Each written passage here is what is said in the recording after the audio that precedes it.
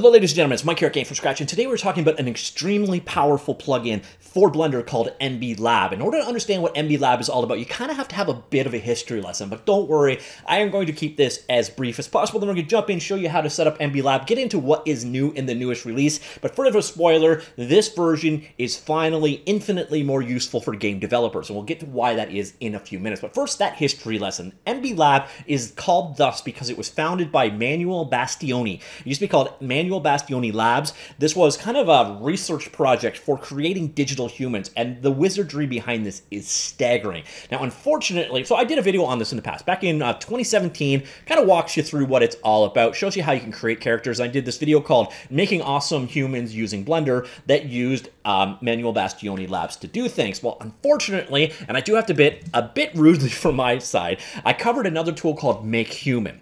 Make Human is an alternative to this. It isn't in Blender. You can export out to Blender, but it is another character creator out there. It is free to use as well. At least it was at the time I did this video. But at the same time, I covered the news that Manuel Bastioni Labs were shut down. And it was a really weird scenario. Basically, the guy's like, I can't do this anymore. I need funding, and then instead of like doing an Indiegogo or a GoFundMe or anything like that, he basically asked for funds on like Facebook for a couple of days and then said, nope, didn't get it, and shut the whole thing down. What the real kind of, I think, scenario behind this is Blender 2.8 was released, and it was going to be a nightmare to port this thing over, and I think he just got sick of it, to be honest. So he keeps using Blender, but he stopped developing Manuel Bastioni Labs, which was unfortunate. Fortunately, someone did pick up the slack. We've got MB Lab now, which is based on the source code for the Manuel Bastioni Labs. It's another team working on this, and they released 1.78 recently. And you can see here it's available at mblab.dev. We're going to come back here in a second and look at what this newest version is all about, and then more specifically, why it really matters for game developers. But first, let's go a little bit of a hands-on. I'm going to show you how to go ahead and use this guy. Obviously, you're going to want to start off by downloading this zip file right here. As you can see, once again, 92 megabytes in size. Their servers are a little bit on the weak side, so do expect it. May have to reload a couple times. You may get some server errors, whatever. Just keep trying until you get it. It was released about a week ago. There was more demand now, so the servers are running a bit more stable. But once you've got it downloaded, just fire up Blender. This is Blender 2.83. I think there's a newer version since, but it'll work just fine. I think any version of Blender after 2.8 should be fine. And then what you're going to want to do is come into Edit and then Preferences. You're going to go to the Add-ons category right here and then do an install and then find that guy wherever you downloaded it. So where are you? I'm guessing it starts with M. There we go, MB Labs, and install it. This is a fairly sizable add-on, so this takes a few seconds to get up and going. And here we see it. Come on. Bump, bump, bump, bump, bump. All right, you know what? I'm going to go ahead and do a quick pause so you don't have dead silence. Okay, literally. As I hit the pause button, it finished. So, okay, here you can see it. It is installed. It goes into the Tools View menu, and then we're just going to go ahead and enable it. So now it is there and ready to go. Now, the interesting thing here is I downloaded Blender 1.78 version of MB Labs, and you're going to notice down here there is a check for a new update. And in this case, it worked just fine. The last case, it actually already had an update. So do be sure to check every once in a while, or you can do an automatic check if you so wish to do so. It's okay. We've got the newest version. We are happy and ready to go. So how do we go ahead and use MB Labs? Well, for that, what we do is hit the toolbar over here on the side. We can pop it out right there, or we can just hit the N key to pop it out. And you're going to notice here we've got MB Lab available down here. And this is where you basically are creating your character. Now, I have to warn you, I'm going to have to tab away. This is my second time doing this video at this part because your character starts nude. And unfortunately, that is not going to work that well with YouTube and its algorithms. So I'm going to have to, I don't know, we'll cover what's new in this release as it's starting to create the character. But the key thing here, you can see the detail is right here. This is where you pick your base character type. And basically you've got Afro, Latino, and Caucasian and Asian base meshes. And then there's subtypes of all of those. On top of that, we also have some anime style stuff here. Anime elf, anime dwarf, female and male in that regard. So if you're trying to create an anime character, you've also got realistic versus not realistic. But let's go ahead and create a Caucasian male. I'm going to basically recreate myself in this thing, which I can't do. On top of that, we've got here a couple of toggled options. The cool thing is with this port, They've got Blender 2.8 support. That includes EV support right there. We could create muscles and inverse kinematics initially, and we can also have it set up a studio type rig for us. And then we are ready to go. We go ahead with create character. I'm going to do that, and then I'm going to switch over to my browser. Let me just see that I'm queued up and ready to go. All right, here we go. And we'll let it create that character. And so while it's running in the background, eventually they will put shorts on. Oh, stop that. It will put shorts on, and then we will be able to come back. So now let's take a look at what's actually changed in the MB Lab release. So we've got skins were updated, removed subsurface scattering, scale group replaced with vector math node, bump map added, thickness map removed, modified skin oil maps, eyelash shader now uses bump and gloss. Modified the maps. Bump maps now have a 4K resolution. Modified modified the freckle mask. Modified the material engine. Changed the lighting code. You see basically a lot of just kind of across the board type improvements. But the big improvement with this one is actually going to be something that happened in licensing. But the big ones, I guess, at the top here are a character development framework has been introduced. That one is important. That one enables people to create their own base meshes. And we kind of going to get away from a copyright problem that was involved there all along, especially for game developers that don't want to release their own art assets. And then we have a hair engine now adds hair shaders, 2 cycles, and Eevee. So some nice stuff in the 1.78 release. And hopefully I have a non-nude male to come back to. Yes, I do. Excellent. All right, so here you go. This is the base mesh that it created for us. Switch over here into Eevee mode. It should have compiled. Oh, okay. No, that was fine. We should be fine. Algorithm shouldn't be too upset with me. So here you can see the character that it created for us. And there is a lot of fine-tuned control you can do over here. You can switch out the character's age. And the impressive thing is there is an aging algorithm at work here. So let's look at this guy's face and let's just increase that age up. So let's go to, I don't know, 76.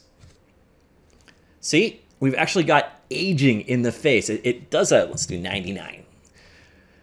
So as it's got a lot of procedural oomph behind it that, I think that's as far as you can go. And it might actually be, so if I do 0.7, is it on a scale? So 62 years old. Or I can go back to, say, 40 years old. And you're seeing it's changing up. No, it's not like that. It's 0.4. All right, so there we go. We're 48 years old, and you're seeing it actually is making underlying changes as the person ages. It's really impressive in that regard. We've also got just fine-tuned control over the character's mass. Oops, I left-clicked as well. So let's go to 0.6 on that one. I do find the sliders a little frustrating to use. So we just got a fair bit more, let's just say gelatinous. So let's go here to 0.5. And you can sort of see immediately how much the mass is actually affecting things. So that one didn't actually update, I don't think. So let's go to 0.3. And then we've got tone changes as well. So let's go 0.2 on tone.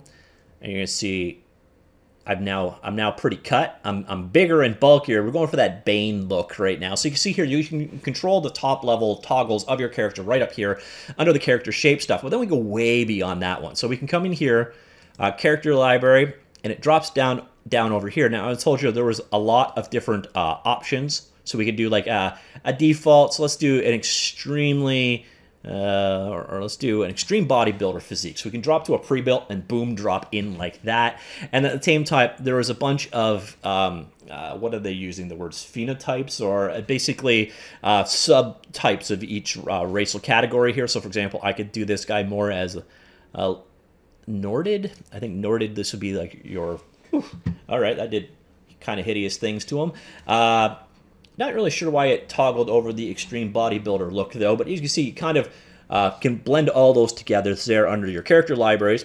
And then we've got random options, so we can just randomize everything as much as we want, or we can actually keep the things that we want. So if we want to preserve the face but randomize everything else, we can do that and let it just kind of run through its algorithm and then come up with the character that works for you. And you can just kind of keep doing that over and over and over again. You've got options for, if I want to do just a straight out character of a human, I can do that there, and then we're going to get some weirder results. We just keep running that as we go. All right, yeah, so that's pretty hideous. So I'm going to go back to realistic, and we'll generate something there. All right, there you go. So we're back to our model, and we can keep going here. So we can do fine-tune control over the skin here. So I have to turn on that setting before it'll work. Where did that setting go? It's normally a checkbox down below. You can see you've got control over the amount of freckles on this character, so 0.4. I think it's under display options. Yeah, okay, so I got to enable displacement preview. All right, so that should work. So now if I want to come in here, I can change the freckle amounts. I can, so 0.9. This person is very freckly now. And so on. So you got fine-tuned control over how the skins work, so the veining of the skins and everything like that. It's kind of amazing the amount of control you actually have over your character.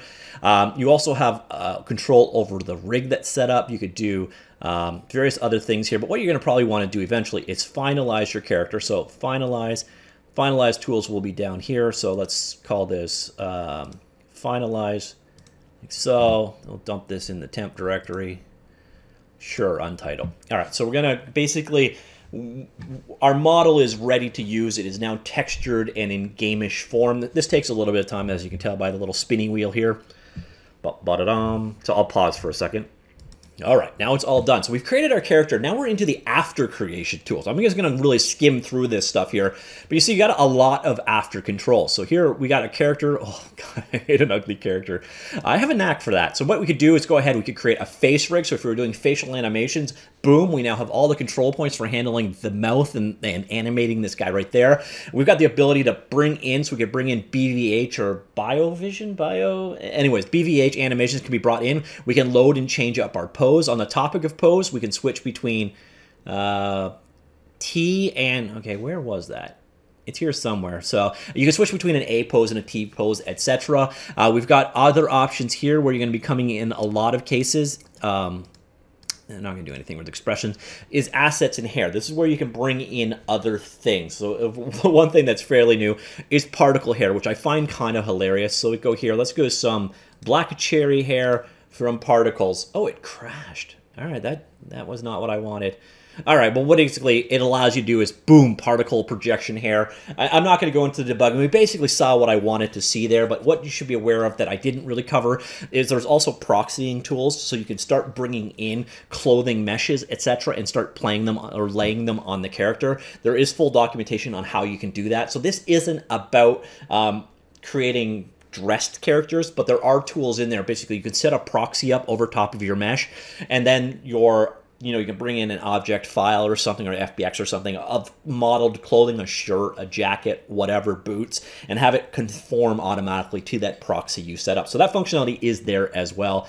Again, unfortunately, we crashed, but we got and covered most of what I wanted to see here. So you're getting these fully rigged, fully created characters that have quite a bit of control available to you. It's kind of a staggering ability here, but the killer part was, until now, MB Lab, all of the base meshes, all of the stuff that controlled all of what we just saw, well, it was under a license called AGPL, which basically meant if you used these base meshes to create your own derived mesh, you would also have to open source your assets. And for game developers, that might have been a bit of a game killer, right? Because basically would have had to create a fully open source game, assets and all. And that was unfortunately, fortunately though, we've got Blender Nation announcement right here of what they did with this 1.78 release. But the key thing here is this release introduces the ability to create your own characters for MB Lab, something that has been requested since the beginning of MB Lab. These new tools have been in development for over 8 months and with these user tools and developers can build new characters with restriction-free licensing so that they can be used in commercial games along with other things.